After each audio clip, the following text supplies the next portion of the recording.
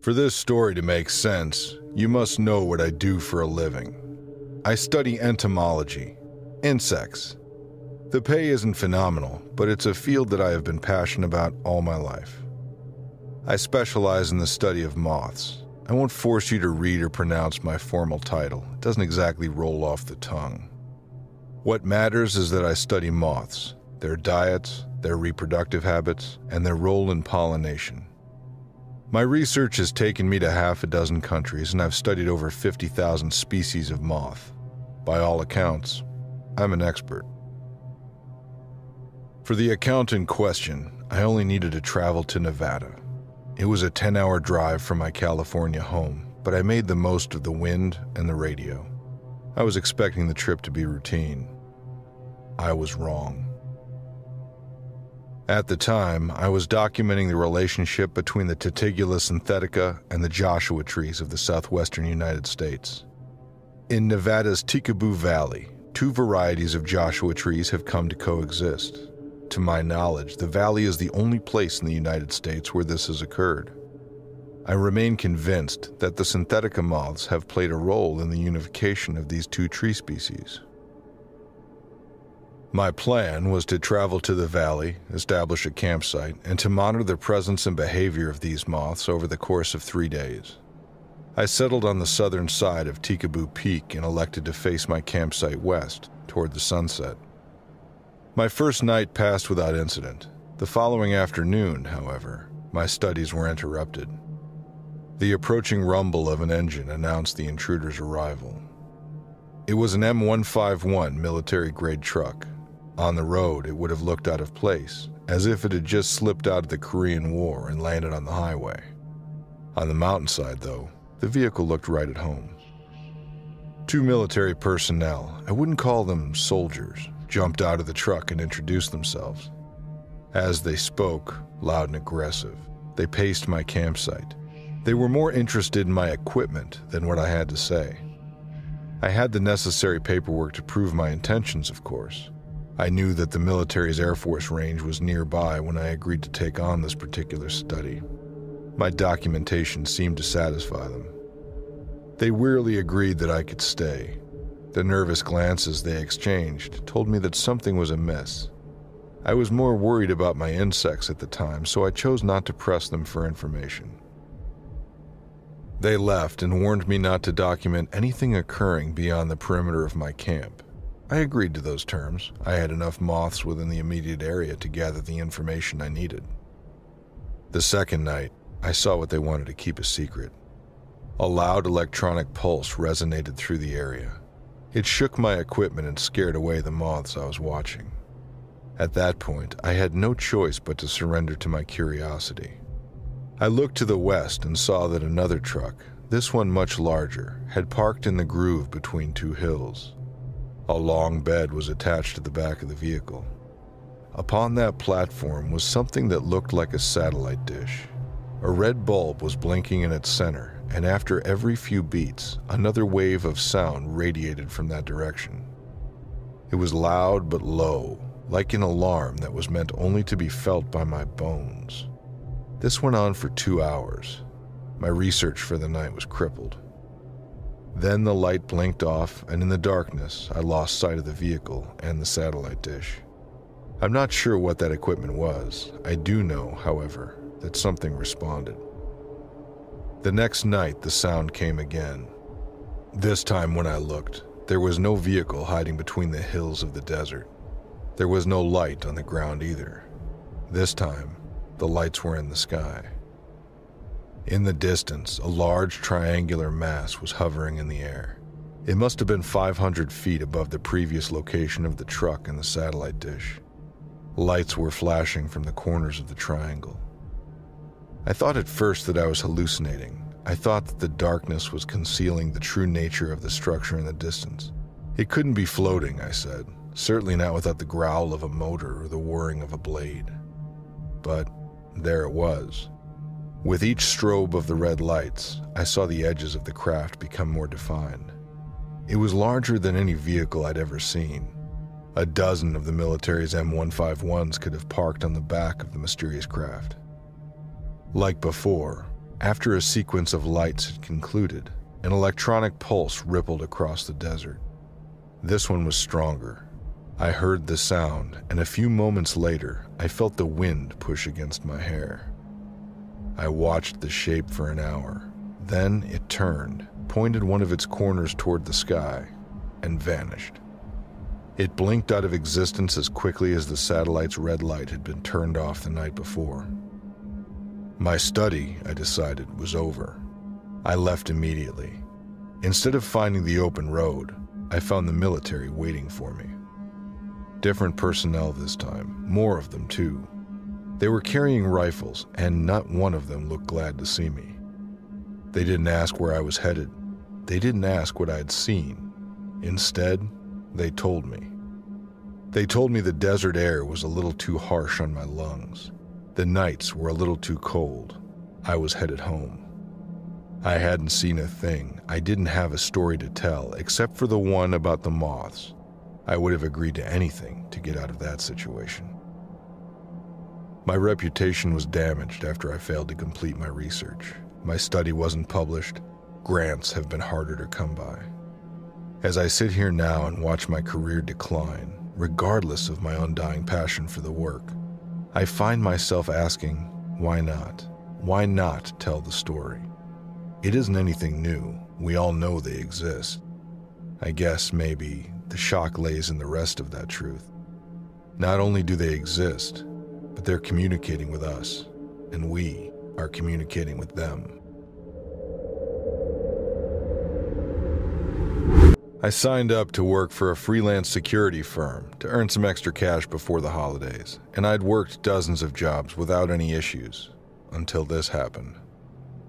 I got a call early in the day from my recruiter telling me they needed emergency help because this as usual guy quit, effective immediately.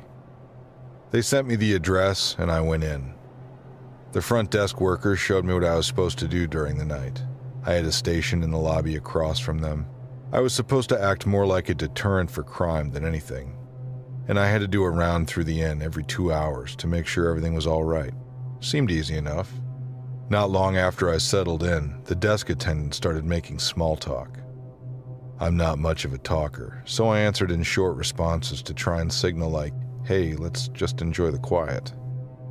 Some time passed, and out of the blue he said to me, "This place is haunted, you know." Of course, I had to ask more about that, but when I did, all he said was, "I'm sure you'll see it for yourself soon enough," then laughed as if it was a normal thing to say. I left to do my first round. I brushed off what he said. I've always been skeptical, and some crazy old receptionist wouldn't change that quickly. The inn was only 3 stories, with 10 rooms available for the guests to stay in.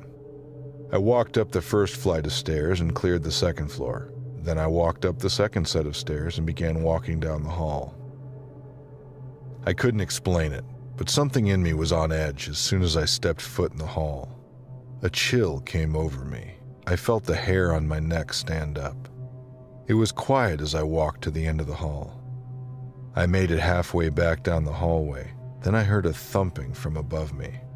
It was loud and sounded like it was coming towards me, like heavy footsteps running almost. I stood in place and looked at the ceiling while I listened to the noise. The sound finally reached where I was standing, and just as I was expecting it to move further away, it thumped 3 times right on top of me. As soon as the thumping stopped, I heard a slow creaking noise from behind me. I turned around, and the door to one of the rooms I'd walked past had opened. I didn't want to go in. I wanted to turn around and leave, but it was my job for the night, and I had to check it out. I walked to the door and knocked on it before I opened it all the way. I yelled, "Hello," to see if anyone responded. I was hoping a guest might have heard the thumping and peeked out to see what it was. No response. I opened the door all the way and turned on the light. There was no one in the room, and it didn't even look like a room they would have guests in. All of the furniture was covered with white sheets, and the pictures and mirrors were off the wall and facing away from view. I couldn't understand how the door opened. I tried to rationalize it. Maybe the vibrations from the thumping opened it, or I stepped on a loose floorboard. But it didn't make sense. I closed the door and left. I made my way back down to the lobby, and the receptionist was still there, looking at me with a small grin. He asked me if everything was all right on the walkthrough. I asked him how many people were staying on the 3rd floor, and he told me that only one couple was staying at the inn, and they were on the 2nd floor. I was clearly confused by that information, and he asked me what happened. I told him. We chatted about some other strange occurrences that had happened at the inn, until my next round. Apparently, people have reported seeing shadowy figures. They've heard knocks at their doors, and no one was there when they answered. And many people have said they've had vivid nightmares. I was apprehensive about my next walkthrough, but I had to do it. The 2nd floor was fine, no disturbances to report, but the 3rd floor, once again, was noisy. It wasn't thumping this time. I could have sworn I heard crying. I froze when I looked down the hall. The same door was open, and I know I closed it. I approached the room slowly with my hand on my taser and turned on the light. The crying stopped when the light came on.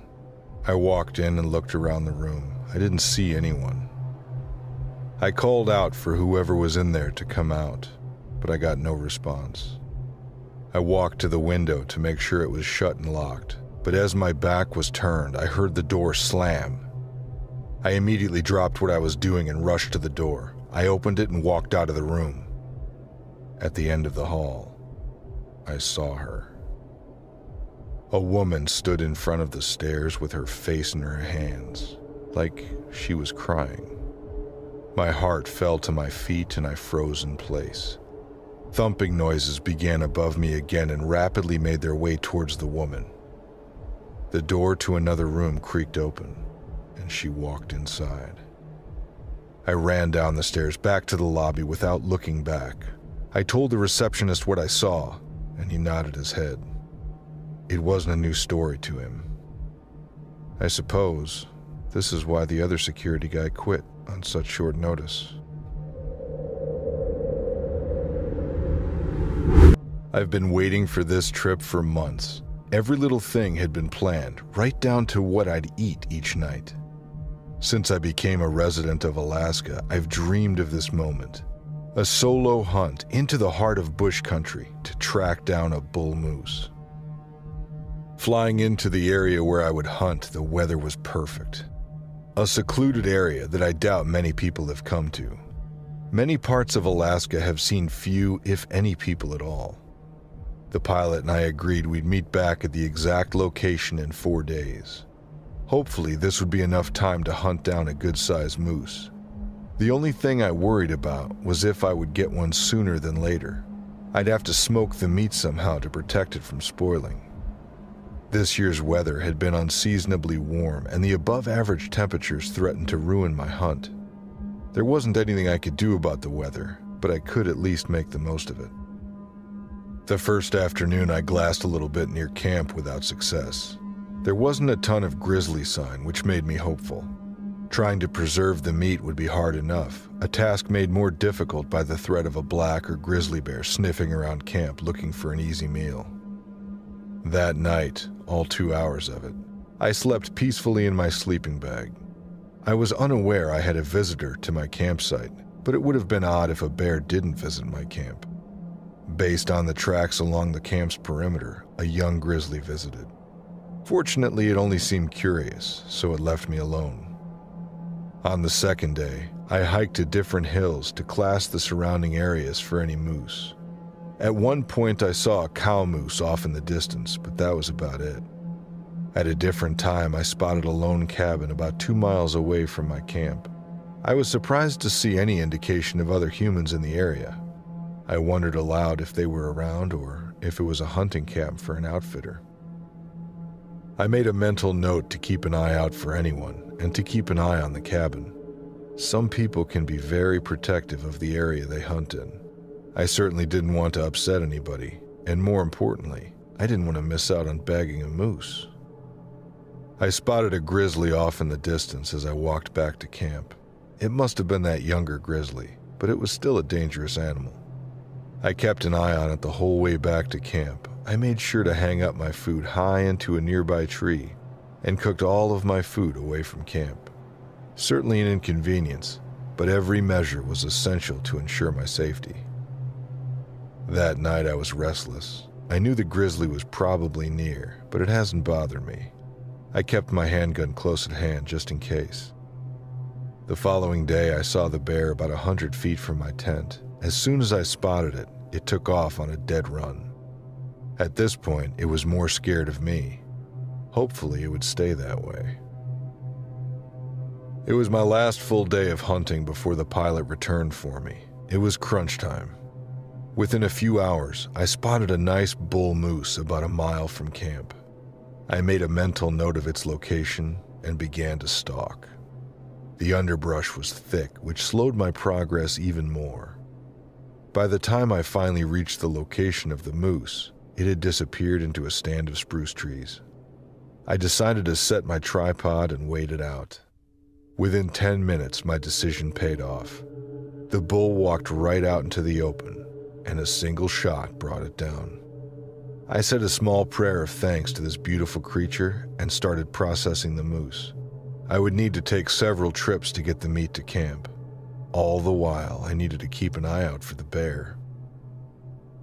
Halfway through the processing, a figure approached me. It was the man that lived in the cabin that I saw yesterday. He heard the shot and decided to investigate. He was a friendly guy and offered to help. There was only one peculiar thing about the man. He had a long, jagged scar from his forehead down to his cheek. His right eye was a milky blue color. Around his neck hung a claw from a grizzly bear. He told me it came from the one that gave him his scar. With the help of the man, I could get everything back to camp in a few trips. As a thank you, I gave the man a quarter of the meat because I didn't need that much meat anyways. We parted ways and I started packing up in preparation for the next day when the pilot arrived.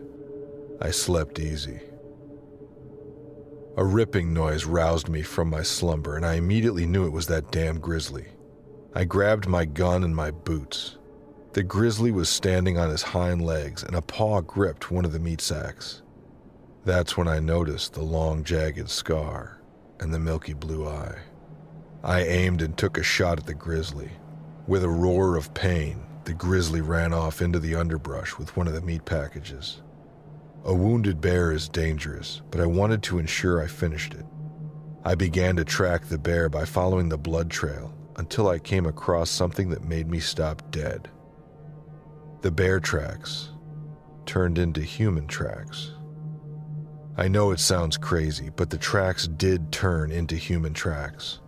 One can see the transformation as the thing walked. One track had the heel of a man and the claws of a bear, before the claws disappeared for the next track. I recalled my grandmother's story when I was a young lad. There were powerful people in this world that could transform into any creature they wanted to, just as long as they had a part of an animal with them. That memory made my blood run cold. In the distance, I could hear the plane approaching. It was time I left this godforsaken place and left it behind for good. I didn't know what was happening, but I didn't want to stay either. I didn't say anything to the pilot, other than that I had the worst luck. I told him a bear stole 2/3 of my kill before I could chase it off for good. I didn't say anything about the bear turning into a human, and I wouldn't tell another soul. Well, at least until now anyway. I worked for the National Park Service for 3 years. I wasn't out in the trees though. Unfortunately, my story isn't going to be that exciting. My official title was Administrative Specialist. I helped organize government-funded programs and prepared written documents related to those programs. I was good at my job. I was fired unceremoniously 15 months ago. I wish I could say that my removal from the service was a mystery. I know exactly why they let me go. I saw too much. 12,307. Even though I know it's higher now, that's the number I remember. I couldn't scrub it from my brain if I tried. For 8 months, the Science and Research Division of the Park Service was collaborating with an independent study group. I handled the paperwork for this partnership almost exclusively. Waivers, NDAs, population registries for the fauna in our country's national parks. There were some odd additions for sure. Why were the members of the Park Service signing liability waivers? Asking those questions wasn't part of my job. I didn't know enough about the Science and Research Division to begin a debate with them either. I trusted that the Park Service knew what they were doing and tried not to get hung up on the details. Then the injuries began. I'm not sure when they started or how many people were hurt before I became aware of it. The first few incidents, I know now, only involved the study group that I mentioned before. Without members of the Park Service involved, I had no reason to be notified. When the first ranger returned from the Everglades with a broken leg, I started paying attention. The ranger was part of a team documenting the population growth of the Virginia possum. I'd never heard of a possum breaking someone's leg.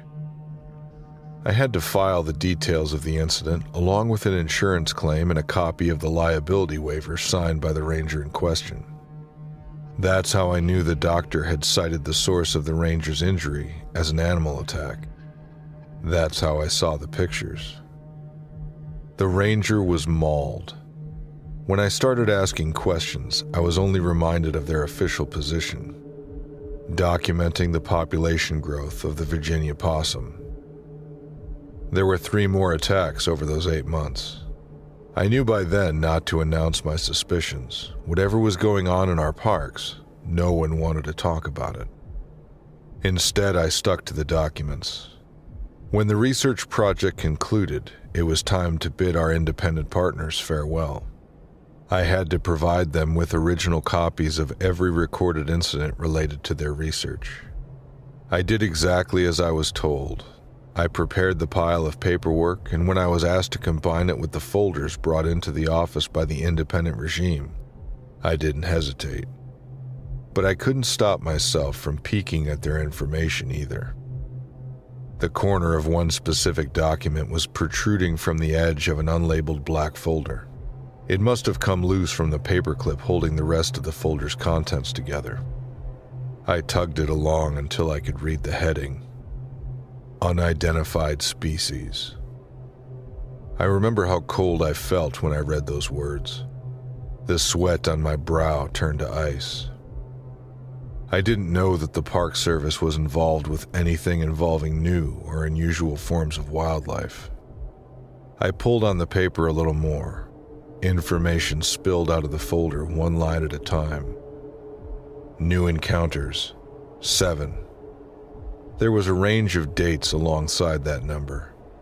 Those 7 new encounters had taken place over the research period that I was involved in.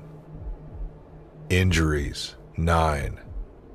The Park Service had only 4 documented injuries. The other 5, I suspect, belonged to the independent company. Why had they kept that a secret? Where were those injured parties?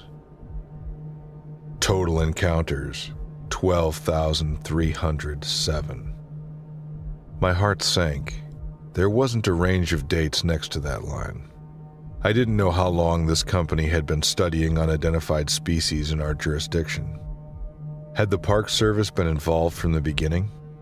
Why weren't these encounters, these injuries, or these new species being discussed with the community at large? I lost my composure after that. All discreet intentions vanished. I opened the folder where it sat. My eyes briefly passed over a collection of photographs. They looked to be screenshots from the trail cams. One of them was a Polaroid. In each picture was a shape that I didn't recognize. Animals for sure, mammals mostly. They were either moving too fast in the photos or my glimpse at them was too brief, but I couldn't decipher any of those species. A hand suddenly slammed the folder shut. It was a member of our science and research team. When he spoke, he did so in a hushed panic. He told me to forget what I saw and urged me away from the area. I later saw him handing the folder and my paperwork to a member of the Independent Party. They were scared when they caught me. I doubt that they were worried solely about my safety. I think the knowledge that I gained at that moment could have put the entire Park Service at risk. That's what's so frightening. What could they do to us, a government body? Who has superiority over the Park Service in the parks that we manage? My termination arrived swiftly after that. I expected it to be accompanied by an NDA, but there wasn't one. I guess the administrative specialist that they got to replace me overlooked that detail. I can't be punished for sharing this information now, can I? I know that these parks are dangerous. They have been for years. But am I in danger too? I remember the night vividly. It was damp and brisk. We had just had a rainstorm, but it was one of those summer rainstorms that made everything warm but cold. You know the types where the wind is what makes you shiver? I had been called out to look for a dog that was roaming a neighborhood near the cemetery. The cemetery wasn't big, it was actually pretty small, but the dog had been scaring some people in the area. I was part of the animal control team. We had plenty of experience handling stray dogs, so it wasn't an unusual call. The only thing that seemed odd was that people said the dog was extremely massive. So to me, this sounded more like a wolf than a dog. But we can't really make assumptions. We were told to go locate the dog and bring it into custody. I hadn't been to the area before. It was a strange town that was very remote, but it was still a type of suburban area. I could definitely see why a large canine would be threatening to the people there. But I still had my suspicions that we were looking for something that was not a domesticated dog. My partner and I drove around the town. There were lots of small shops. Most of them seemed to be family-owned. A couple of candy shops and ice cream shops and pizza, things like that. Truthfully, it was making me hungry, so I wanted to find this animal quickly so we could finally get some dinner. I remember telling myself that I'll have to remember this place because I'd really like to take a stroll around here on one of my days off. We didn't find the canine near the shop, so we started combing the neighborhood close to it. It was hard to see much. Many of the homes had plenty of bushes and trees. I wouldn't doubt if we'd been in the same vicinity as the hound, we just couldn't spot it. So we drove back and forth, up and down those streets. We had spent at least an hour and a half doing this. We were starting to get a bit frustrated. That's when we got a lucky break. One of the people in the neighborhood must have seen us driving their streets aimlessly, so they flagged us down. The man said that he had seen the hound roaming near the cemetery on the south side. I asked him how big the dog was. He said that it was extremely large, that its fur was pitch black, and they noticed its eyes were glowing like a deer caught in the headlights of your car. We thanked the man and proceeded to drive towards the cemetery. The cemetery was very small, but it had plenty of large trees and bushes, just like the neighborhood.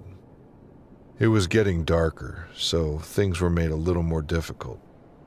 It wasn't normal to do this, but my partner and I decided that we might have a better chance of finding it on foot. That way we'd be able to scavenge around the bushes and trees and use our flashlights. We were both nervous. If the canine was as big as everyone said, we wouldn't be very safe out in the open. And if it was in fact a wolf like I had thought, we wouldn't be in a very good position with it. So we stayed close to each other. I did bring some things to our defense, whistles and things like that. We circled around the outskirts of the cemetery first. We just needed to get a good look around the perimeter before we went straight in. We didn't see anything at first. We just assumed that it might have left the area. But then as we started to head back around, we see a black mass sitting in the middle of one of the streets between the neighborhood and the cemetery. and all I could smell was that fragrant, burnt smell of an old campfire. I yelled to my colleague, but I kept my front facing the canine. I didn't want to take my eyes off of it. At first glance, the dark mass seemed to be average-sized, but as I continued to examine it, I noticed that the canine was actually laying flush to the ground. It wasn't standing. My colleague asks if I think it's a dog, and I told him that I wasn't sure, that it was still a bit too far for me to make a proper estimation on the size of the animal. That's when the mass stands. It was indisputably large. Its eyes are glowing, just as the man said. And it slowly walks to the neighborhood and disappears. It walked like we were not any type of threat whatsoever. It was smart, this animal, so we had to be extra careful.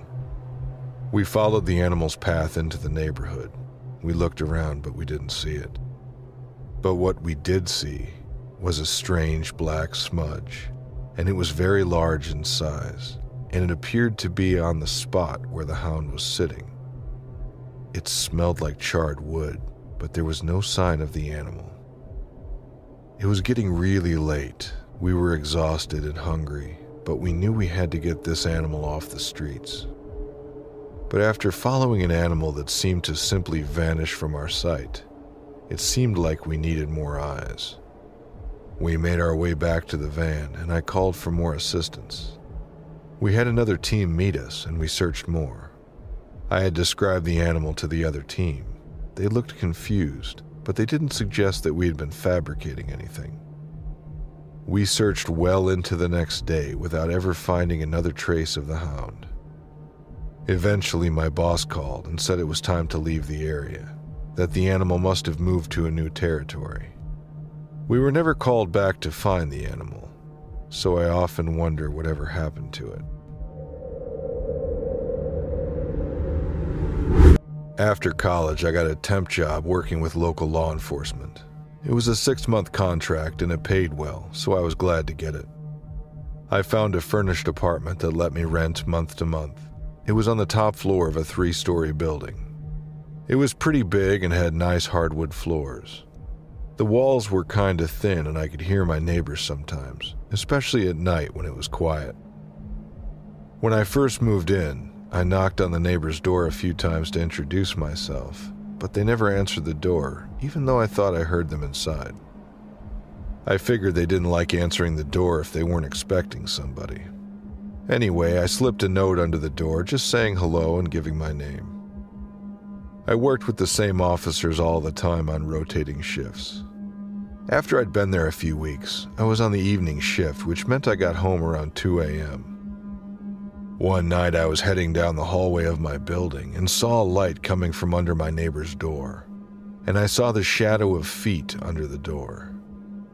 It looked like the peephole had gone dark as if they heard me and were looking to see who was in the hall. I figured if they wanted to say hello, they would have opened the door, so I just kind of waved and went to my apartment. Over the next couple of weeks, this happened 3 or 4 times.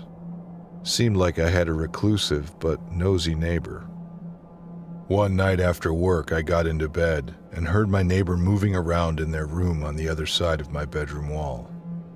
The noises got louder, and I started getting worried. They had never been that loud, and it almost sounded like they were being attacked or having a heart attack and knocking things over. I ran out and banged on their door, but they didn't answer. I called out saying I was worried, and if they didn't answer, I'd call for help. Still no answer. I ran to my apartment and called the police station and asked my coworker to send someone over. I headed down to the lobby to wait for the officer, who showed up within 5 minutes. I'd gotten to know him a bit, and we went up and knocked on the door, but still no answer. I took him into my apartment, and we could still hear loud thumps every 5 or 10 seconds, and then a huge bang. The officer asked if I could contact the building manager to open the door. I called her up. Luckily, she was a night owl, and she was up watching TV. I told her what was happening, and she said she'd head over. She lived close by. She got there and asked which apartment it was. I told her 306. She looked at me weirdly and said, 306 is empty. I said I'd heard my neighbor making noise almost every day. The officer said he heard the noises too and asked if 306 was the apartment that was above the carport. She said it was. He said someone could have climbed up onto the carport and maybe there were squatters in the empty apartment. The manager unlocked the door. The apartment was dark and she turned the light on. The officer went into the bedroom and came back saying it was empty. The place was spotless. All but 2 of the windows were locked and there was no sign of squatters. We just stood there, confused. The officer said, "You're not crazy, I heard the banging too." I said maybe we scared them off and they'd left through the unlocked windows. We locked the 2 windows, and on our way out, I looked down and saw the note I slipped under the door a few weeks earlier. I said I'd let them know if the noises kept up. A few weeks later, when I was on the evening shift again, I got home about 2 a.m. and saw the light under the door of 306. I went into my bedroom and heard the thumping next door. I called for an officer to come out and called the building manager. A different officer showed up and I knew him too. The manager arrived and unlocked the door. The officer went in and everything checked out. All the windows were locked. I apologized and tried to rationalize it, but there was definitely no good explanation. A few weeks later, the apartment was rented out and I got the chance to meet the new neighbors. I told them to keep an eye out because we thought maybe squatters had been getting in. I told them what had been happening. My last week there, the station had a barbecue and we were talking about the squatters that no one ever saw. I told the first officer about the second call and how the windows were locked that time, but I knew I'd seen the light on and heard thumping. He asked if I wanted to hear something strange. He said he was going to tell me earlier, but didn't want to freak me out. He said that 3 months before I moved in, he personally responded to a call to my neighbor's apartment for a suicide. The man had hung himself and was unconscious. It seemed like he might have panicked and a chair and lamp and side table had been knocked over, like he'd been kicking out in every direction. Unfortunately, he passed away before getting to the hospital. I just stared at him in disbelief. I asked the building manager about it the day I moved out and asked why she hadn't told me. She said that it was just policy not to bring up stuff like that. I don't know if it would have helped or not to be told about it, and I still can't even believe it. I used to spend almost all of my time out in the wilderness about 10 years ago. I worked as a ranger in the Bridger-Teton National Forest. A lot of my time was spent on horseback. We managed the Teton Wilderness area. It's almost 600,000 acres of wilderness, and the only way to manage it effectively was to use horses. It's a very wet wilderness that has a lot of river and creek crossings. I was going along the river on horseback one day, heading for an area where we were working on a trail repair. We were on a familiar trail that was one of our favorites. My horse loved it. That general area was a good workout for the horses, as it had a lot of natural obstacles like fallen logs for us to jump, and my horse loved to splash in the stream. My mare was a little temperamental though, feisty, always taking in everything around her. She was always very alert. But that day, she started feeling more agitated than feisty. She was dancing around and didn't seem to want to move forward. There was definitely something that had her attention that she didn't like. I couldn't see anything between the trees that would have upset her. I didn't hear or smell anything. But horses have very keen senses, and it isn't unusual for a horse to be aware of something you're not. I figured there were people walking somewhere through the trees, or maybe an animal I couldn't see. I tried to urge her onward, but she wouldn't budge. She just kept dancing around on the spot and trying to spin around like she wanted to go back the way we had come. Then suddenly, she went stock still. I could feel every muscle in her body locked tight, and tremors were going down her spine. She was ready to bolt. She had raised herself up to her full height, head up, ears pricked up, nostrils flared, and she kept snorting. And then, out of nowhere, this thing darted out in front of us. It ran out on all fours and stopped in the middle of the trail. Then it stood up on its hind legs and just stared at us. It was about 20 feet away from us. I hadn't had any feeling or hint that there was something in the trees, but when it sprang out, I felt instant dread. The thing we saw was not animal or human, though it had a very human shape. When I say it ran on all fours, imagine a human bent over with hands and feet flat on the floor. It had disproportionately long arms, and it was really thin and spindly. It was way too thin to be human. Its head was wider than its waist. It was hairless as far as I could tell, and its skin was a grayish-brown color that made it blend in with the forest. Everything about it was disproportionately long, like all its features from fingers to toes had been stretched out. When it stood up, it was tall. It seemed to be about eye level with my horse. I'm not sure if it's because of the distance between us that I couldn't make out facial features, or if it just didn't have facial features to make out. I can only remember big black eyes staring at us. I imagined if I touched it, it would feel rough. The skin didn't look smooth, but not really scaly either. It stood like it was ready to tackle someone. I got a good but brief look at it, because in the next moment, my horse spun around and burst into a gallop from a standstill. She galloped back up the trail. I was so shocked and freaked out that I didn't try to stop her. I think I actually urged her on while holding on as tight as I could. I don't think the thing chased after us, though I admit I didn't dare look back to see if it was. But the horse galloped like the fires of hell were after her. Only once when we were back at the trailhead where there were some other people did she stop. There's no way I could have stopped her if I'd wanted to. The people at the trailhead gawked at us, suddenly bursting off the trail like that.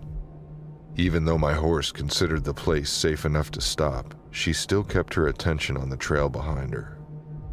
She kept staring in that direction, wide-eyed and snorting. I don't know if the thing was lurking in the tree line or what. I managed to ride her back toward the stable, but it was hard to calm her down, and she seemed to be in shock. We went on a long trot in the opposite direction to burn off some of that nervous energy. Later, my supervisor kept saying it must have been a deer with chronic wasting disease or something. Obviously, if you hadn't seen that thing with your own eyes, you'd be grasping at straws. I really don't know what to make of it. I don't even like thinking about it. I've spooked myself just telling it. I don't understand how I'd never seen any sign of such a thing before, and then all of a sudden there it was right in front of me. Over the next several weeks, we gradually started to feel a little more normal, but I seriously think both me and my horse have lasting PTSD from that event. Looking back now, it all started with one goat. It was a year ago when I lost one of my prized goats. Some animal had killed it. I chalked it up to a predator attack, typical for farmers, especially new farmers who didn't have their shit together. My fences were not the best. In fact, they were terrible. Most likely a coyote came at night and quickly dispatched my goat, and obviously something disturbed it before it could start eating. That would be the only reason why a coyote would leave its kill. I was so overwhelmed with grief and regret that I overlooked the obvious. There wasn't any blood. It's easy to see my mistake when I look back, but that realization might have helped me sooner. However, I didn't, and soon I had a crisis on my hands. The first goat was older, so I chalked it up to natural causes. I found it near the end of the pasture. There were no signs of predation because I didn't see the two small holes on the neck of the goat. I'm positive they would be there now after seeing what happens to the victims. The next goat was a younger buck that put up more of a fight. There was blood everywhere. The wound was jagged from the flailing goat. I heard the commotion while on the porch admiring the stars overhead. By the time I got to the goat, it was already dead. There were tracks nearby, and they were unlike anything I'd seen before. There were 3 toes and individual scales on the feet that made marks in the soil. I knew they were reptilian based on my biology classes in college. However, these tracks were enormous. There were no native species that had tracks like that, and I'm not even sure non-native species left tracks like that either. After the second goat was killed, I installed electric fencing, which seemed to work. I didn't have any incidents until about 6 months later. By then, my guard was down, and the electric fencer crapped the bed one hot night in August. This left my herd open to attack from the obviously intelligent creature. I noticed it had tested the fence several times previously because of the alien tracks left behind near various sections of the fence line. It had been about 6 weeks since I noticed the last set of tracks, so I figured it had finally moved on to a neighboring farm. Again, I was outside admiring the stars on the porch when I heard the goats were obviously in distress. My heart sank and a cold sweat broke out because I feared the worst. I knew the fence was on its last legs since I bought it at an auction earlier in the year, but never in a million years did I think the damn thing would return. It goes to show how naive I was as a new farmer. I quickly grabbed my gun and ran toward the noise. It was a clear night and the moon was out. I couldn't believe what I saw when I got to the goats. 2 goats were sprawled on the ground, dead already, and a third was fighting off the creature. It was a creature I had never seen in my life before. The creature was reptilian for sure. It had brownish-green scales that shone brightly in the moonlight. It had round, dark eyes and sharp teeth. Most notable were the 2 long canine teeth that punctured holes in the victims. I then realized that the creature drank the blood of the goats rather than eating the flesh. The canines tore the flesh into jagged streaks as the goats twisted against the creature's bite. Along the back of the creature were spines like a bluegill. The creature stood about 3 feet, but it was extremely muscular. It was able to subdue the third goat as I watched in horror. I stood frozen as the creature sank those canines into the goat's neck. It began to lap the blood with its forked tongue like a dog drinking from the water bowl. Its eyes rolled back, showing the whites as it took pleasure in the feast. I couldn't move, but finally, a scream escaped my temporary paralysis. The scream drew the creature out of its trance and immediately squared up and began to hiss at me. It was displeased that I had interrupted its feast. I mastered my fear long enough to raise my gun to shoot whatever the hell it was.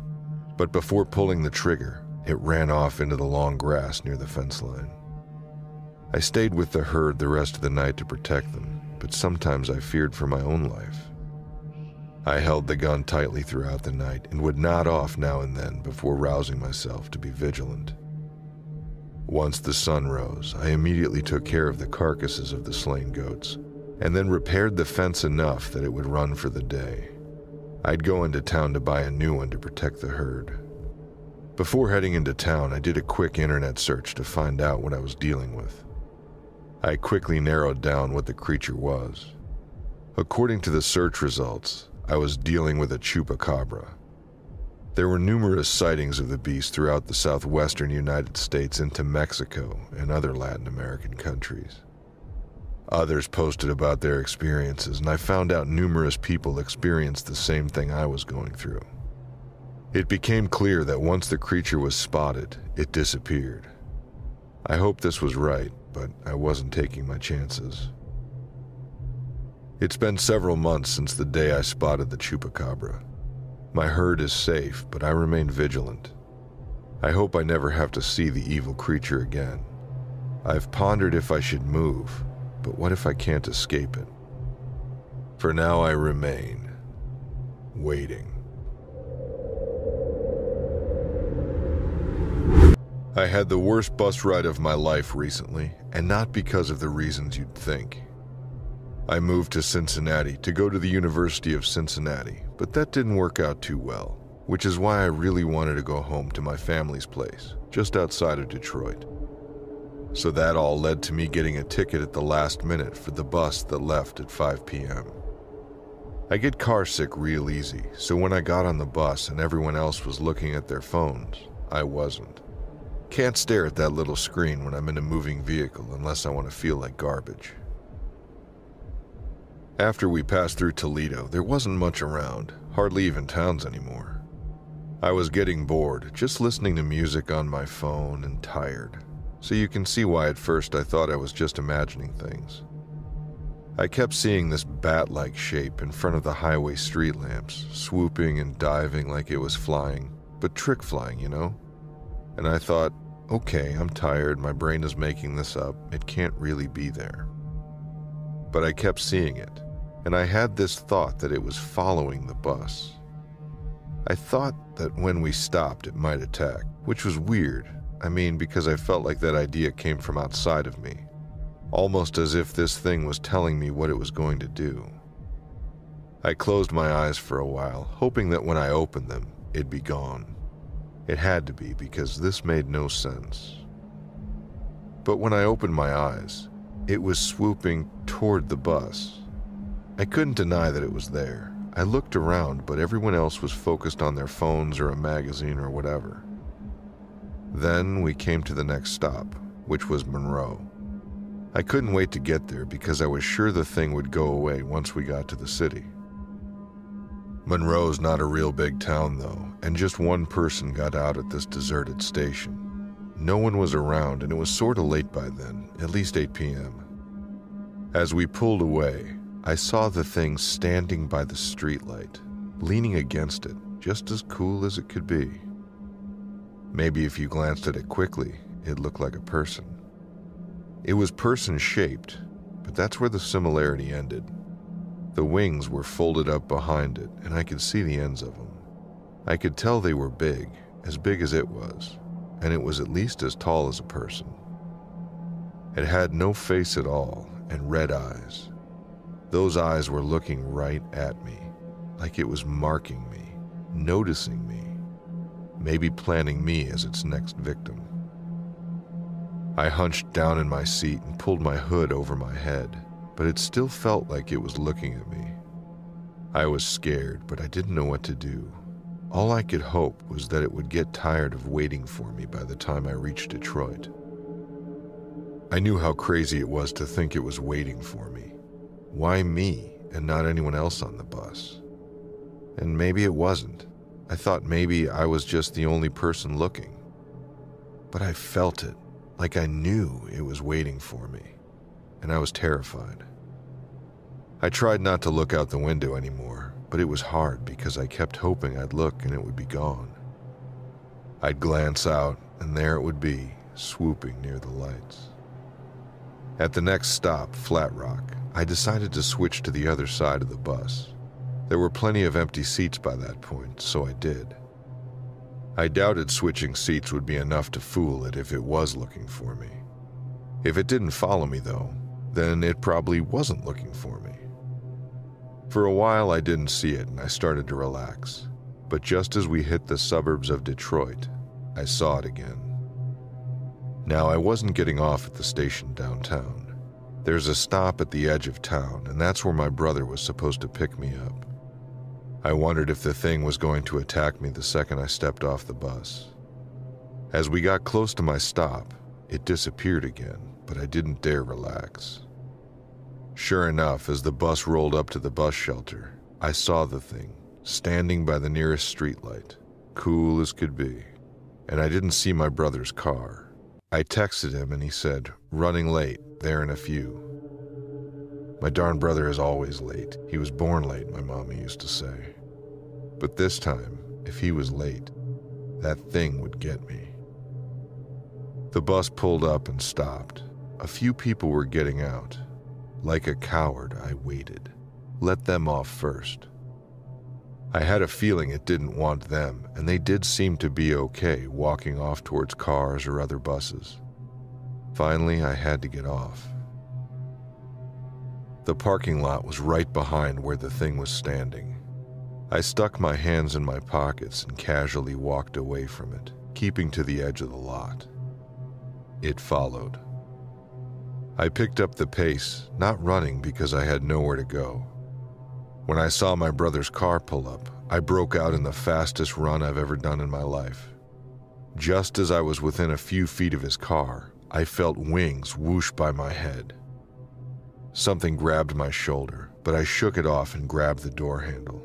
Slammed the door shut, just as something hit the car window, hard. "What was that?" my brother said. "Just go!" I yelled. As we peeled out of the lot, I saw the thing fly up toward the light again. I didn't even try to explain it to my brother, and we have never, ever talked about it. I'm with an extremely high and extremely clandestine level of government. I will not give my name, title, or job description. Some of the following may already lead back to me as it is, and if I'm discovered as a whistleblower, well, my life is forfeit. Throughout your elementary school science lessons, you probably spent some time learning about some of the basic features of our world. Crust, mantle, inner core, outer core, etc. For the most part, these teachings are correct. There is, however, an extremely significant piece of information missing. Depending on which agency or nation you're dealing with, it goes by a different name. I'll refer to it as it's most commonly called: the Stygian layer. Over a dozen miles beneath the Earth's surface is an entirely alien ecosystem. This is not a hollow world theory as portrayed in media and literature. There is no inner sun or lost civilizations. The world below us is a series of globe-spanning tunnels, cavities, and caverns, which exist in a state of absolute perpetual darkness. You would need to speak to someone more informed than I on the specifics, but the open tunnels allow air to circulate throughout the system, cooling down what should be an area well into the hundreds of degrees Fahrenheit. The danger is not the existence of the Stygian layer, but rather the creatures that inhabit it. From the multitude of samples we have collected, the creatures native to the Stygian layer are life forms dating back hundreds of millions of years. Over several of the Earth's eras, the immense pressure in the area has caused drastic abnormalities in these species, resulting in several life forms developing near indestructibility and the ability to hunt prey in a completely lightless environment. Other unknown effects have resulted in remarkable attributes, some of which are completely unexplainable by any scientific discipline at this time. You may ask why this remote and foreign realm has been kept hidden from the general public. I'll explain. If you've listened to other stories on Mr. Dread's channel, or have read about bizarre or unexplained events and encounters online, then there's a strong possibility that the culprits of these incidents originated in the Stygian layer. On occasion, fissures will open up along the Earth's crust, which results in an entry point for the creatures below to emerge into our surface domain. I can't confirm that creatures like the Loch Ness Monster or Sasquatches have their origins in the Stygian layer, but I can say that it's entirely possible that these, as well as a vast majority of cryptids, have their ancestry rooted in the dark depths of the Earth. As part of my employment with the US government, I act as a form of liaison to other similar organizations across the planet. A small portion of the world's nations, actively and in concert, strive to keep the existence of the Stygian layer completely unrevealed and classified, react to and eliminate or capture emergences of creatures from the Stygian layer, destroy or otherwise block known entry points to the Earth's surface. When this isn't possible, to defend and secure entry points. There are 3 active and known entry points in the northern United States. For reasons of geologic stability, these entry points cannot be permanently shut.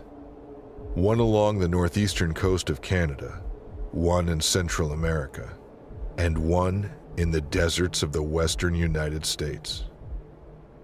There are only 3 entry points out of a total of 18 worldwide entry points that we're aware of. It's believed that at least one, if not more, species of creature has the means to efficiently drill into the earth. This necessitates a perpetual state of vigilance to quickly identify and respond to any new entrances created. We have about a 63% success rate of predicting where new entry points are emerging.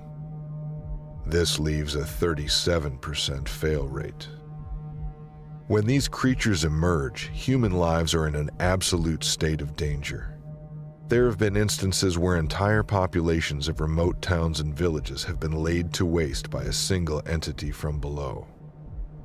On 5 occasions in the past decade, our organization has responded to crisis-level events within our own country. During all 5 events, creatures numbering in the high hundreds successfully infiltrated the planet's surface, causing widespread damage and loss of human life. Great care is taken to obfuscate the true nature of these events. Natural and man-made disasters are falsely cited as the cause of these events.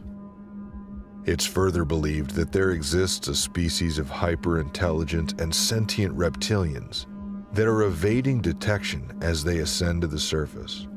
The idea of subterranean reptilians is also something that's been portrayed in the media, as well as being a component of several conspiracy theories. We have absolutely no confirmation that any of these reptilians are capable of mimicking human mannerisms or appearances. It is thought, however, that these creatures have drastically different technology than our own, with its foundations in the manipulation of organic material rather than hard components. For reasons of global stability and physical security, this has all been kept hidden from you. I'm sure you could imagine the sheer panic that would spread like wildfire should it be discovered. If a hostile nation or terrorist organization were to somehow gain access or control over the creatures from the Stygian lair, it could quickly result in an apocalyptic scenario. We don't know the total population of the creatures below us. We don't know their full capabilities or intellect. We don't know how many have successfully made it topside.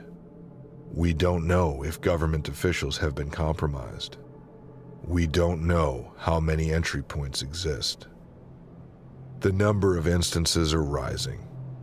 Decade after decade has seen an alarming escalation of minor emergencies as well as crisis-level events. I alone now believe that the public must be made aware of the constant state of danger that we unknowingly live in. It's only a matter of time before a situation occurs that cannot be contained. I implore you all to seek the truth and to begin demanding answers from your public servants. Be vigilant. Be prepared. I was never really someone who was too interested in camping or the outdoors, and after this story, I never want to do it again. My brother talked me into joining him and his fiancée on a weekend camping trip. They're both avid hikers who love nature and live a very granola lifestyle. I'm pretty much the exact opposite, but I agreed to make my brother happy. We got to the campsite and set up our tents. It was about midday by the time the camp was all set. We had a fire started and we were setting up the grill to throw on some burgers. My brother suggested we go scout out the area and look for cool hiking trails and photo spots. I'm a photographer, and I suspected I was going to be roped into taking their engagement photos. We set off and started hiking through the woods. Nothing was out of the ordinary. For him at least, the woods are very foreign to me already. My brother has always had a weird habit of making weird random noises. Like he'd beep boop and stuff to make sound effects for his movements. I thought I heard him making tiny clicking noises while we were walking, which was a new noise for him, but I didn't think much of it at the time. We found a really beautiful cliff to take some photos and made a plan to come back later for some nice golden hour shots. We got back and ate some burgers and talked for a while. I got to know his fiancée a bit better. After eating, we hiked back to the cliff. I got some amazing shots of them, as well as some nice landscapes and nature shots for my own portfolio. Honestly, I was starting to enjoy my time outdoors. After we returned and chilled at the camp for a little bit, his fiancée wanted to walk to this little spring she'd heard about and swim. I was tired and didn't want to walk that far, so I told them to go without me. I was relaxing on the ground, staring at the sky and admiring the stars I rarely got to see in the city, and I heard the clicking noise my brother was making earlier. They'd only been gone for 15 minutes or so, and I expected them to be gone for an hour or more. I called out for my brother and didn't get a response. All I heard was a quiet rustling in the leaves. I called for them both again and waited for a response, but all I heard was the clicking noise again. At this point, I kind of thought my brother was trying to scare me since I was so out of my element there. I yelled out again and told him that it wasn't funny. I knew he was just trying to scare me. But he didn't stop, and the rustling moved closer. I sat up and looked toward the woods where I thought I heard him. It was dark and hard to make much out, but towards the ground I saw something white moving, like snow white, translucent white. Not my brother. I stood up and grabbed my phone and turned on the flashlight. When I lit the area, whatever it was stopped moving. I froze in place as I got a better look at it. I didn't know what the hell I was looking at. It was ghostly white with 4 long, thin limbs. It was crouched on the ground with them all sharply bent. It almost looked like a freakishly large spider. I heard the clicking noise I thought my brother was making come from this thing. I got a brief look at its face when it looked up at me. Its eyes were hollow and dark, and its mouth was hanging open. I can still hardly comprehend what I was looking at.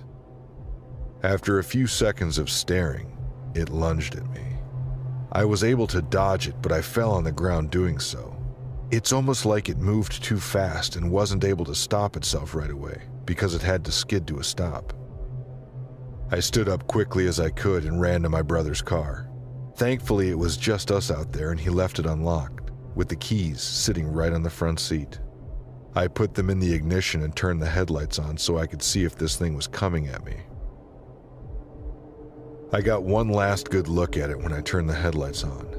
It looked human. Like someone was walking on all fours. It was naked, but I didn't see any genitalia to distinguish it as male or female. And its face was thin and virtually featureless. I knew I needed to call my brother and make sure he was okay. This thing lunged at me, so I didn't know how dangerous it was, or if there were more of them, or what. I was worried, but being the clumsy idiot that I am, I dropped my phone when I hit the ground. Against every molecule in my body telling me to stay in the car, I jumped out and ran to get my phone to call him. When I stepped out of the car, I heard the clicking noise again, just in the woods, like it was there, watching me, waiting for me to leave. I ran back and called my brother. He didn't answer the first time and I started to panic, but I called again and he answered. They hadn't seen anything, but when I told him what happened, they rushed back. I made them help me pack and told them we had to leave. When they were back at the camp, I didn't hear any clicking, and I was listening extra close for it. It hit me on the drive back that it was following my brother and I earlier, and was probably waiting for an opportunity with one of us alone. I never heard of the Jersey Devil until I moved to the Pine Barrens a couple years ago. I live in Chatsworth, New Jersey, the unofficial capital of the Pine Barrens. All around the little town, there's blueberry fields and cranberry bogs. People sit around talking in the local diner, and I started hearing stories about the Jersey Devil. Supposedly it's lived for hundreds of years, I guess because it's a demon. Some of the stories are pretty convincing. Folks talk about its scream the most and say it's a terrifying sound, like a tortured woman, and dogs and livestock getting attacked. The Barrens is a pretty creepy place. I don't go in there at night, but I've been during the day and seen the old houses, just standing empty in deep woods. You can imagine anything could be living in there. So one day, me and some other people got hired for a job to tear down an old abandoned building in there, outside of town. Guess some rich guy bought the land and wanted to build a mansion on it. We went out to look at the site, and one guy quit right away. He said he ain't tearing down nothing in the Barrens. I asked him why, and he said, "The devil don't like it." "The devil?" I said, thinking he meant the dude underground. "The Jersey Devil," he said. Well, I needed the money, and it wasn't nothing but an old barn. 6 of us stayed on. The first day, we just brought in all the equipment. Had a big bulldozer and a dumpster. We started by just going inside and hauling everything out. Old troughs, saddles, rusty farm equipment. Nothing weird happened until we were getting in our trucks to leave. We heard a loud screech. We all looked at each other like, "Did you hear that?" We all did, and we all knew it wasn't good. But we didn't talk about it, just left. The next day, one of the crew didn't show. Said he was sick, but I wonder if he was scared. I didn't blame him. I went though, and we finished hauling the stuff out. It took longer than we thought it would, and we filled that whole dumpster. There was a lot of crap in that barn. So we had to get the company to haul the dumpster away and empty it. I figured we wouldn't get anything else done that day, but the company wanted us to stick around in case they were able to bring another one. So we all sat around and ate lunch. I asked the guys what they thought the noise we heard was. No one said anything. Finally, this one woman said, "It was the Jersey Devil. Come on, guys, you know it." Lots of protests, but they didn't sound convincing. Then we were just sitting there, and we heard the scream again. We all just sort of froze. One guy got in his truck and left. He just took off. The rest of us sat there staring at each other. I mean, it was the middle of the day. The foreman came back and found us there. He must have thought we were crazy, but he just told us to go home. 2 guys didn't show up the next day, so there were just 3 of us left. Luckily, we were ready to start the actual demolition. Really, we just needed one of us to drive the bulldozer and the others to pick up stuff. We went to work, and within a few minutes, Kenny and I heard the scream. We were the ones picking up stray boards and junk while Jane ran the excavator. She probably didn't hear it over the engine, but we sure did. I didn't know what to do. I was thinking I should get in my truck when this thing ran out of the forest. It was the scariest thing I've ever seen. Its legs were all crooked, and it walked hunched over like. The eyes were the most horrible part, red and glowing and just evil. It had wings, too, like bat wings, except you could see the bones. You could see its bones all over its body, like its rib cage popped out. The head was goat-like, but also a skull. It screeched again as it ran toward us, and we all bolted. I was so scared I couldn't get my keys out of my pocket. I dropped my keys on the ground and the thing ran toward me, like it knew I wasn't going to make it in time. But I scooped up those keys quick and pushed the button. I never heard such a wonderful sound in my life as that door unlocking. I jumped in and that devil was right behind me. It threw itself against the window and I thought it might break it. I jammed the key in the ignition, started the truck, and gunned it. But then I saw the thing going for Kenny. I turned the truck in that direction, thinking maybe I could hit the thing. Kenny was running for his truck, which was on the other side of the excavator. I couldn't get around there to get to him because of the dumpster and some debris in the way. All I could do was watch.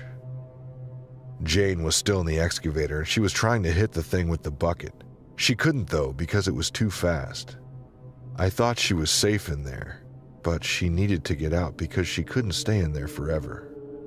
I drove my truck up next to it and she got the message because she jumped out and into the bed of my truck. I got out of those woods as fast as I could. None of us went back to that job. Word got around and no one would do it. I heard finally they got a crew from out of state, but the second day, they all disappeared. After that, the rich guy just left that building standing.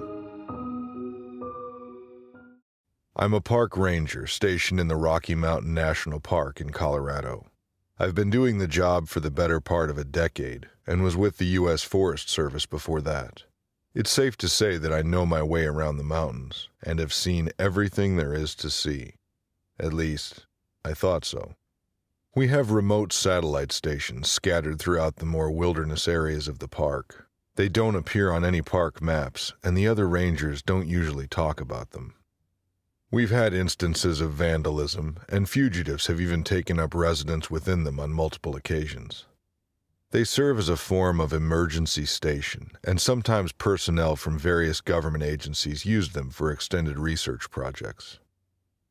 Most of them are relatively easy to reach, but a few of them require several days' hike on foot. Every so often, we're directed to check on some of the more remote locations, just to check on supplies, building integrity, things like that. And that's what I found myself doing a few months ago. I was asked to go to the most distant station of them all, half a day's ride on an ATV, plus 2 days on foot, one way. So I brought a fair amount of gear with me. From what I understood, nobody had been there for 6 months, but a recent flyby from one of our helicopters thought they saw a wisp of smoke in the vicinity of the shelter. It's basically on the side of a mountain, so there's no way the helicopter could land anywhere close by. So I packed up my stuff and headed out on a clear, warm morning. The ride was easy and I made good time. When I came to the point I would need to leave my ATV, I locked it in a small hut used just for that purpose. Then I began my 2-day journey on foot up the mountain path. It was late in the evening of the first day when I had my first experience. It was going to be dark soon, and I was looking for a good place to spend the night with a source of fresh water. Eventually I came upon a mountain stream and followed it up ways until I reached a clearing where I could pitch my tent. Except I found something in the clearing. It was the carcass of a full-grown bull elk. It was fresh, probably less than a day old. The bizarre part was the pair of arrows sticking out from its rump. I've seen things like these in the history books, stone-tipped heads lashed to a stick of shaved woods with some kind of thin fiber. I'm not a hunter, but I know a bunch of them, and I've seen the gear they use. These arrows didn't come from any kind of modern-day bow that I knew of. I've heard of people who took up primitive-style hunting, but I didn't think anyone came all the way out here to do it. There wasn't anyone around, and there wasn't much I could do about it. I didn't want to stay near the elk in case any nighttime scavengers or predators came along. So I continued another half-mile and spent a comfortable night under the stars. The next day I got up and continued on. The trail became a little more difficult to traverse at this point, but I still hoped to reach the station before nightfall. I can't explain it, but for most of the morning I had a weird feeling that I was being watched. Only by what, I didn't know. I found out just after lunch. I had stopped to boil up a freeze-dried meal I had brought.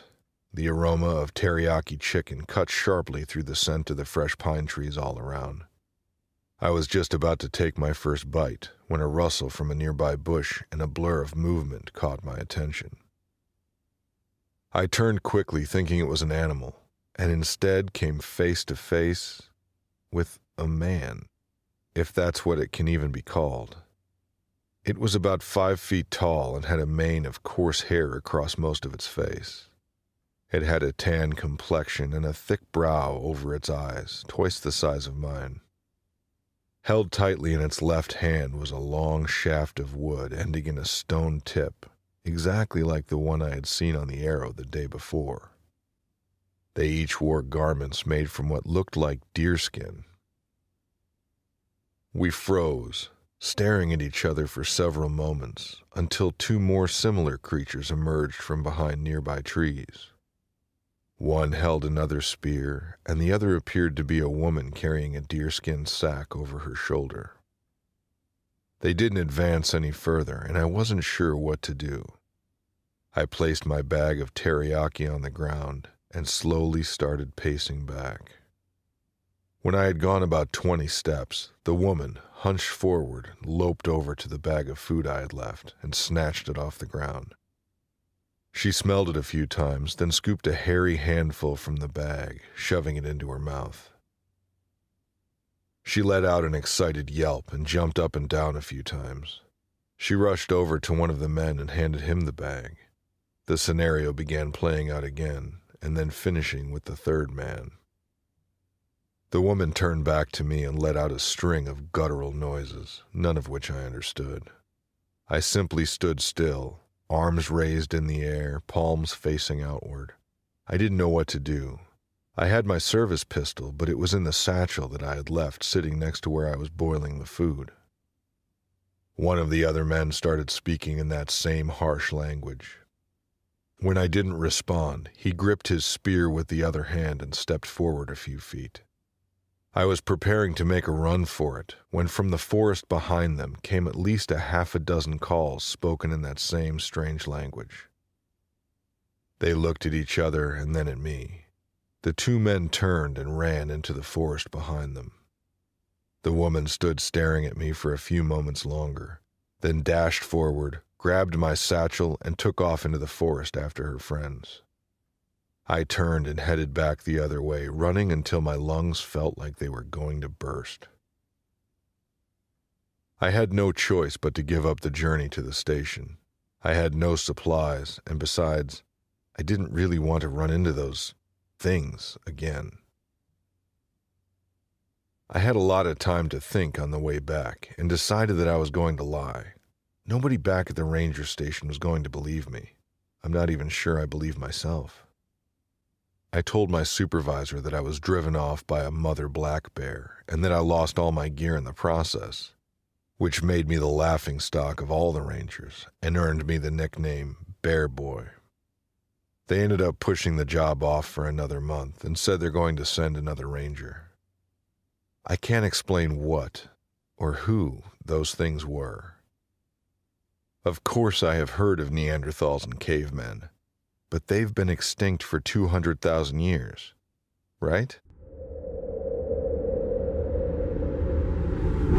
I'm coming to you from upstate Massachusetts. I've had an ongoing experience over the past couple months that I think is right up your alley. I'm a gardener, and due to the area I live in, I usually work for some very rich people. I usually work for the same estate or mansion for as long as they'll have me. It's more predictable than you'd think, honestly. My last job before this one lasted 8 years, but my boss moved down south and sold off his mansion. I got fired during the off-season, so no one was really hiring. When I found a job at a new estate, I honestly felt pretty lucky. When I first got hired, I was told that the only people who lived at the estate were a couple in their 30s. The home had been passed down on the husband's side, and it was plopped in the middle of nowhere. They couldn't rent it out because it was too far from the ocean or any attractions. They didn't have any pets or kids. It was just the couple, Mr. and Mrs. Davis, and us staff members. The first problem was that they didn't have enough staff for the place. The Davises' garden was big enough that it could have used 5 gardeners for the upkeep, but they'd only hired 2 of us. Normally I would have taken that as a red flag, but like I said, I needed the money. I started in the fall, so I was thrown head first into the planting season. I spent most of those first few weeks just getting rid of dead trees that had overtaken the place. It's normal for a landscaper to miss a tree or two, but it's like the whole garden had died. The garden hadn't been properly taken care of in years. A lot of the estate was like that too. Some areas of the house had been straight up abandoned. We had our staff quarters out back, and those were fine. But the rest of it? Half of the rooms in the main house looked like they hadn't been touched for decades. One night I asked the chef about it since he'd been on the staff the longest. I thought maybe the house had been someone's third or fourth home and they stopped caring about it because no one actually lived there. But he said the house has been the main home for Mr. Davis' family since he'd been born. Things didn't start going downhill until about 6 months before I was hired. Most of the staff assumed that the money was running out. That was the easiest way to explain such a drastic shift. I believed that explanation too. Until one night, I stayed out in the garden after dark. I wanted to finish building some plant beds so that I could be done for the week. That way I could spend a few days in the nearest town and see if there was any last-minute work there. I was by myself at the back of the gardens, and I was working right at the edge of the forest line. My flashlight died. Before I could head for the house, I felt someone pressing down on my shoulder. A blast of cold air rushed through me. It was so frigid that it gave me the shakes. I heard a pair of footsteps walking away from me, toward the main house. Now it was dark out, but between the moon and the lights from the mansion, I could see a little bit. And I knew there was no one out there except me. But I could hear those footsteps. It was unmistakable. I couldn't explain it, and I didn't want to. I grabbed my tools and headed back to the staff quarters as fast as I could. I was trying not to make a big deal out of it, but I was shaken up. I knew what I felt. That was only the first time I felt the presence of something else. Over the next few weeks, it kept happening. Something happened every couple of days. I started keeping a journal to record my experience, just so I would know I wasn't crazy. Usually I would be working in the garden or alone in the kitchen, but it didn't really matter. The pattern was the same. The nearest light source would go out. I'd feel someone touching me, like my elbow or a pat on the back, as if they were asking me to move over. Then a blast of cold. It felt like instant hypothermia. After the 4th or 5th time, I couldn't take it anymore. I asked the other gardener, Jeff, if anything weird had happened to him. At first, he laughed it off like nothing was wrong. I thought maybe I was the only one. But the next time it happened, we were together, and he felt it too. Apparently, this thing had been freaking Jeff out at the same time it started visiting me. He just didn't want me to think he was crazy. I asked the other staff members and tried to be discreet about it. 2 of the housekeepers plus the chef also felt that strange presence. We started working in pairs to make sure no one was ever alone. We didn't know what this thing was or what it could do, after all. It slowed down everyone's productivity, but the Davises either didn't notice or didn't care. One of the housekeepers found a new job and booked it out of there. The rest of us are only sticking it out because we don't have anywhere else to go.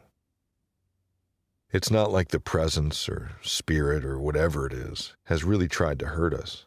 But Jeff thinks that if it's a ghost, it's only a matter of time before things escalate. We'll see. I'm trying to find work before the new year because I don't know how much longer I can take this.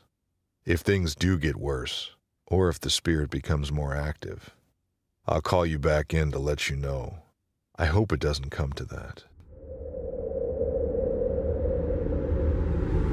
I work at this summer home community in the Blue Ridge Mountains of North Carolina. Best I can describe it, it's a nice neighborhood that's kind of like a resort with a swimming pool, golf, hiking trails, spa, and a clubhouse. It's the opposite of a snowbird community because it's completely inaccessible in the winter due to the snow in the mountains. That's where I come in. I work there during the summer when all the residents are around. But I'm the only one who stays through the winter, basically making sure the place isn't ransacked when no one else is there.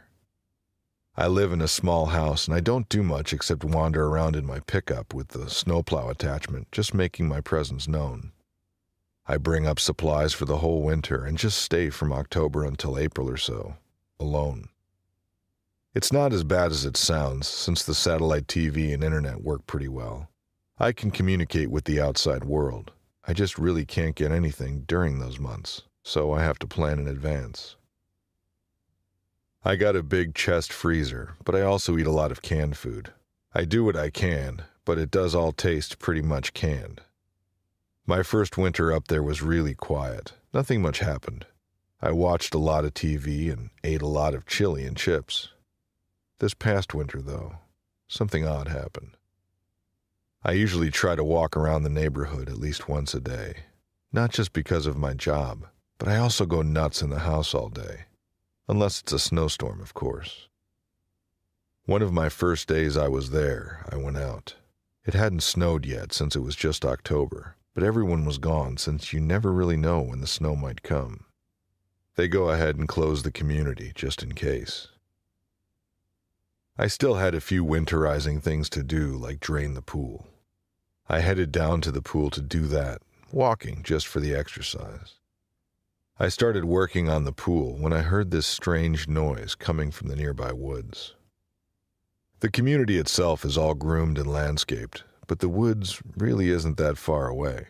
It is the mountains, after all. So a few yards beyond the grassy area next to the pool was the forest, basically. The noise was like nothing I'd ever heard, something between a yell and a yodel. Not really scary, but strange. I was partway through draining the pool, so I couldn't really stop. I just watched the woods to see if I could get a look at whatever it was, but I didn't see anything. Just that odd sound. A few weeks later, the first snow came. I stayed inside because I couldn't afford to get lost, being on my own and everything. The next day it was sunny, and I decided to go ahead and plow the roads around the neighborhood. I learned by trial and error that if I let the plowing go too long, it would be almost impossible to do it when it snowed again. The snow gets deep and packed in then, which wouldn't be a big deal since no one else was up there, but I couldn't really do my job if I couldn't go around checking on everything. I started up the truck in late morning and started driving around, plowing the few roads that snake around the 100 or so homes in the community. While I was plowing, I saw some tracks in the snow off the road. I'd seen tracks from coyotes, deer, even bear, but these tracks were bigger. I couldn't see what they were, though, and I didn't bother to get out of the truck to get a look. I didn't think much more about the tracks until one evening, when I was walking on a newly plowed road. It was just beginning to get dark, and I thought I should head back. As I turned around, I glanced toward the woods and saw something walking just outside the trees. At first I thought it was a person, and I was scared. There wasn't supposed to be anyone out here. There wasn't any reason for anyone to be here, and if they were here, they had to have hiked or come in by helicopter. You can't use those mountain roads in winter, which is exactly why we closed the neighborhood. As I stared at it, though, I could see it was too big and hairy to be a person. It was covered with hair or fur or something, but it wasn't an ape because it walked upright. Also, it was pretty far away, but I thought it was taller than a person, maybe 8 or 9 feet. I remembered the tracks then and wished I had taken a picture of them. I was scared, but then I started to think that it must have been around for a while, and it hadn't hurt me, so why would it now? A few days later, I saw some tracks outside my house. This time, I did take a look at them, and saw they looked like bare human feet, only really big, like size 25 shoes maybe, I don't know. Right on my doorstep was a dead fish. At first I was scared. This thing comes right up to my house and leaves me a dead fish? But then I started to think maybe it was a gift, because it was fresh, and that creature must have gone to some trouble to get it since the lakes and streams were iced over. I took it inside and cooked it, and it was the best thing I'd eaten since fall. A few days later, it brought me a rabbit. That was a little gross, but what the heck. I found a video online on how to clean it and ate that too. It kept bringing me things all winter. Not every day, but every few days, and weirdly, I felt less alone. Once spring came, I didn't see any evidence of it anymore. It felt kind of lonely thinking it was gone, but I bet it'll be back this winter. I know I have an NDA about this, but I don't even care anymore. I need to tell somebody this story, and it's not like anyone's going to believe me anyway. They'd just call me crazy. I'm not. I was a copier technician. You wouldn't think that a technician would need to sign a non-disclosure agreement, but I had one because I often serviced the machines on military bases. That's not the crazy part. This is. A long time ago, I was making a regular service call for 3 Canon machines. I'm not going to say exactly where I had to go, but it was somewhere in Colorado, outside of Denver. I was working on the machines in an unrestricted area when a secretary came in panicking because the main copier had just broken down as they were running a major job. Some high-ranking officer had a report due in the next hour, and the copier had jammed. Could I please kindly save the day? I could work miracles, and on this one, I needed to. What had happened was not a normal paper jam. I practically had to take the whole thing apart to find out that a shred of paper was tripping a sensor and causing it to report the jam as unresolved. Oh, and the secretary accidentally snapped a part when she was pulling papers out. It was a ridiculously small, very delicate part, and without it, the whole machine was just one big dead weight. Now, the good news was I had the part and the kit in my car. The bad news was I had the part in my car. That meant I would need to be escorted out of the building by security, go to my car, and be escorted back in. The MP that escorted me out was a nice kid. He seemed young, but he also seemed like he had been through some stuff. I figured he was finishing out his time here after coming back from some overseas tour that still haunted him. There was just something about his eyes that got to me. Honestly, I felt bad for him, being so young and having to see things that made him look so haunted. But he was nice enough, in a professional soldier way, as he escorted me out to my work truck and watched me rummage around for my kit and the part I needed. When I straightened up, I happened to look out over the base in the direction of the mountains, and that's when I saw something odd. I was used to seeing uniformed military on the base, but this time I swore I saw a group of men in pale suits. Weird. I found what I needed, grabbed the box, and decided to concentrate on my job and not on what I thought I'd seen. I was on a military base, and I'd signed an NDA for a reason. But just then, a siren started going off. It started low, and then it ramped up until the sound was this long, loud wail. Now, I was no stranger to this base, but I'd never heard that siren before, and I was a little startled. I looked at my guard. He looked like he'd seen a ghost.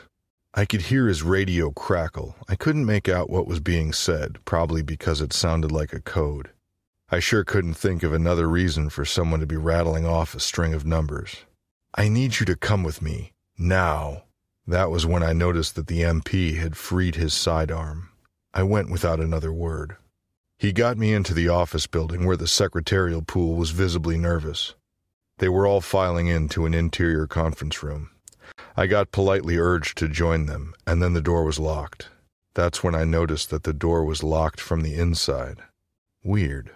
At this point, I not only had no idea what was going on, I was getting more and more curious as to what was causing all the trouble. Alarms going off, soldiers coming out of nowhere, the MP freaking out, shelter in place. What was going on? Colorado isn't a stranger to tornadoes, and though it wasn't really the season for them, that didn't mean that one hadn't decided to make an appearance. I figured that was the most reasonable answer, until I heard the screaming start. I say screaming, but it didn't sound like any kind of human scream. It sounded, to this day I'm not sure, part roar, part steam whistle, part shriek. It was the freakiest thing I've ever heard. The lights flickered, and the secretaries huddled around me flinched. Somebody bit off a scream. I looked around, and the weirdest thing was that I saw lots of scared expressions, but not one of those women looked surprised. I don't know how long we sheltered in place, but I do remember hearing shouting outside and a lot of heavy truck sounds. Screeching brakes, the works. Whatever was going on, a lot of manpower was being mobilized to deal with it. No way this was because of a tornado. The howl happened again, then it cut off just like that. Like someone had yanked the power cord out of a speaker. It just stopped. I didn't know what to think. I didn't know what I should think. But I looked at the faces of the people in that locked conference room with me, and I knew I shouldn't ask. Eventually, someone knocked on the door. The lead secretary stepped up to the door and asked for a passcode before she unlocked the thing. That's how serious whatever had happened was. An officer came into the room and told me to come with him.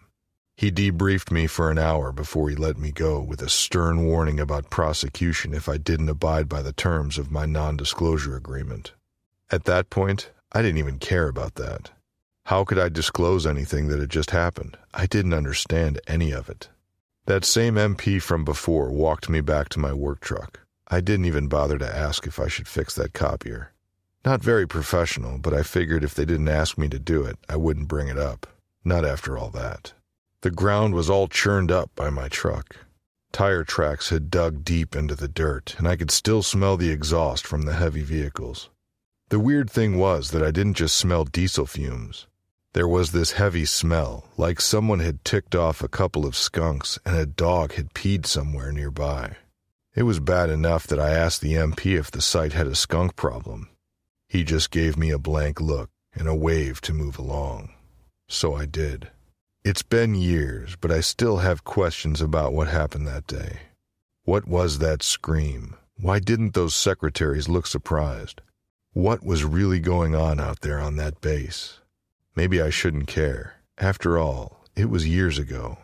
But there's still some part of me that wants answers. Not that I'll ever get them. I had always dreamed of walking the Appalachian Trail. I wasn't sure if I could do the entire trail, so I began to travel smaller trails across the Appalachians, training myself to tackle the big ones someday. The full trail takes you through something like 14 states, from Georgia to Maine. That's not something you can just hike on a weekend and then be back home after a couple of days. It takes months to travel, and takes time to plan and prepare for. I've always loved being outdoors, and I had traveled a bunch. I was certain with training I could do the whole trail one day. I had started training with my friend Dennis. We'd travel around hiking different trails, sleeping in tents out in the woods, then travel some more. We'd been doing this on and off for months, and it seemed to me that we were making great progress. We decided to take a trip to the Great Smoky Mountains and stay there and train for a few weeks. It's a beautiful area. The mountains are really a fantastic sight. The amount of unspoiled nature is just amazing. We decided to find some of the longest trails and hike as many as well we could while we were down there. It was on our third day down there. We had already traveled a few trails. We were camping out in tents at various campgrounds. We were heading up through one of the long ones, really going uphill. It was rough, but it was great for training. We stopped to rest and drink some water before we continued on the trail. That's when we heard a strange call. It was low, kind of like a grumbling, but it was loud enough it seemed to carry for a long ways. I asked Dennis if it was a stag's call or a moose or something. He was pretty sure moose didn't travel so far south, but he wasn't positive. We were more worried about a black bear than anything else. It called 3 times, then stopped. We decided it would be best if we kept going up the trail. We were climbing up through the trees and bush when we heard some limbs snapping behind us. We stopped to take a look to see if it was other hikers or if it was an animal in nature. Something was moving through the brush, but we couldn't really see anything. We kept going up and around a rock base, through trees and brush, then wrapped around heading downhill. As we were traveling downhill, we heard something moving above us. Something spooked a bunch of birds. They took to the air, squealing and squawking. I'd never seen anything like it before. That's when the stones came. From somewhere above us, something was throwing stones at us. I couldn't tell if it was just trying to frighten us away or if it had really bad aim. They weren't really big stones, maybe golf ball sized and smaller. We traveled back up the hill to see who was throwing them, and that's when they stopped. Something moved to our left, and that's when we saw it. It was just a dark shape moving through the trees and brush. But as it moved downhill, then we got a good look at it. It was gray-furred, going from dark gray to light, almost white at the tips. We knew it wasn't a bear. There were no bears with fur like that. It seemed to travel on 2 legs, then 4. I swear it had horns like a goat. I looked at Dennis and he looked at me, and we decided to move closer towards it. Not our best idea ever, but we needed to see what the hell it was up a little closer. It kept moving through, gaining speed, so we decided to run down as close as we could to it. We were maybe 30 or 40 feet away. It turned its head, and we got a better look. It bellowed at us, that same low grumbling sound we had heard back on the trail. Its face was goat-like with horns and everything. Its eyes had the weird rectangle pupils that goats have, but its teeth seemed more human than goat. It stood on its hind legs with a log in hand and beat the tree next to it. Me and Dennis started to back up, going back up the hill backwards, really slowly. It bellowed again, then threw the log towards us. It smashed against a rock maybe 5 feet away from me. That's when Dennis began to run, and I decided to follow him. We ran up and through the trees and brush, over stone and dirt, pushing branches out of our way. Still, some of them cut our faces as we ran past. I didn't know if the thing was chasing us or not, but I wasn't going to stop and find out either. At some point, we stopped near the end of the trail. We noticed that there were 2 park ranger trucks parked there. We ran up to the trucks and told the rangers there was something on the trail. At first, they thought we were talking about bears, but then we slowed down and told them what we saw. They came with us, back to the spot where we had seen the thing. We showed them where the thing had thrown the log and how it was smashed against some rocks. We walked down to where it was moving through the trees and brush, and that's where we found weird tracks. Its tracks. They took pictures of the tracks and wrote down what we told them. I don't know if they really believed us, though. They may have thought we were putting them on. I don't know. I'll never forget what we saw, though. I've decided against traveling the Appalachian Trail now. Dennis has come to the same conclusion. I think there's some kind of entity haunting my house.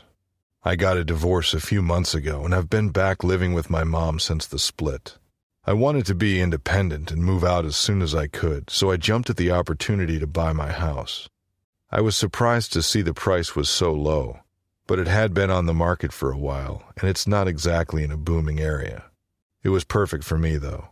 3 bedrooms, 2 bathrooms, with a finished basement and an attic with this beautiful circular window that I thought would be an amazing office space. I moved in and started setting it up to my taste, excited to not to have to cater to anyone else's design ideas for once. I decorated my room and the 2 other bedrooms for my kids, who I have joint custody of. It all started with the small things, like keys being misplaced and cabinets being open when I thought I closed them. Now, I have ADHD, so it's easy for me to see these things and think that I left a cabinet door open or put my keys in the freezer. So I really didn't think anything of it at the time. I started feeling like something was in my room with me when I slept. It was a strange sensation, but I could feel eyes on me. Part of me just thought that was nerves from the new house, though. One night I was sleeping, and I woke up suddenly when I heard the TV in the living room turn on. It was loud and playing some action movie with tons of guns and screaming. I got up and slowly walked to the living room and turned it off. I grabbed a knife from the kitchen and walked through the house, but I didn't see anything. Honestly, I couldn't explain it, so I ignored it. A few days later, I felt like something grabbed my ankle while I was asleep, but I wasn't sure if maybe it was a dream that had felt super realistic, so I brushed it off. The first time I realized something supernatural was happening was when I was sitting on my couch watching TV, and my basement door opened. It was closed. I know 100% that it was. I have a cat that likes to try and hide down there, so when I use it, I always make sure it's fully closed. I walked to the basement door and pulled the string for the light at the top of the stairs and looked down. I didn't see anything, but I heard a quiet tapping noise. If I had been doing laundry, I'd have thought it was my dryer, but I knew it was empty. I walked down the stairs, pretty anxious about the situation, but when I got down there, I didn't see anything, and the tapping stopped. I walked back to the stairs and got to the top of the stairwell. I saw a figure. I screamed and the door slammed shut. I ran up the steps to open the door, but it wouldn't budge. I kept pressing against it, hoping it would open, but it never did. I didn't have my phone with me. I'd left it on the couch when I went to look to begin with. I felt trapped and cornered in my own home. I definitely saw someone or something at the top of the stairs, though I couldn't make out any features. Now they were upstairs doing God only knows what in my house. Every now and then I heard thudding and thumping. I heard glass shatter once. With everything happening, I kind of thought it sounded like a robbery. I didn't know how long I would be trapped down there, but I knew my kids were due to be dropped off in the morning, so at the very least they would see my car in the driveway and go inside. Then I could scream for help. But the door creaked open before morning. I don't know how long I was down there, and I was honestly terrified to leave. But I needed to grab my phone and keys and get out. I snuck upstairs and saw that my kitchen was turned inside out. Food from the fridge was tossed around, glass was broken, cabinets were open, cupboards were emptied. My living room looked ransacked, too. I grabbed my phone and car keys, and thankfully my cat was just waiting by the door. I got in my car, drove a few blocks away, and called the police. They came over shortly after and looked around the house. There was no sign of a break-in, and they genuinely didn't think it looked like anyone else had been in the house. Doors and windows were locked from the inside, and they didn't see other signs of someone else being present. I felt insane. They framed it almost like it was me doing all of this, like it was a desperate plea for attention. But I know what I saw that night. I cleaned everything up and prepared to stay at my mom's house for a few days. I just didn't feel safe there anymore. No one really believed me when I told them what I saw, which is honestly one of the most disheartening feelings I've ever experienced. I did some research online to try and figure out what it could be, and I'm hoping someone will recognize elements of this story and tell me they've gone through something similar, so I can get some answers.